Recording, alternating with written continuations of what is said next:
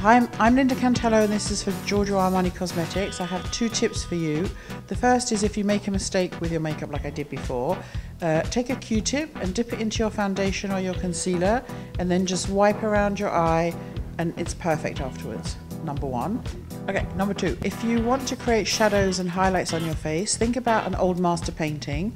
And what I do is I take a brown crayon and I kind of think about where it would go if I want kind of cheekbones, if I want my lip to look bigger.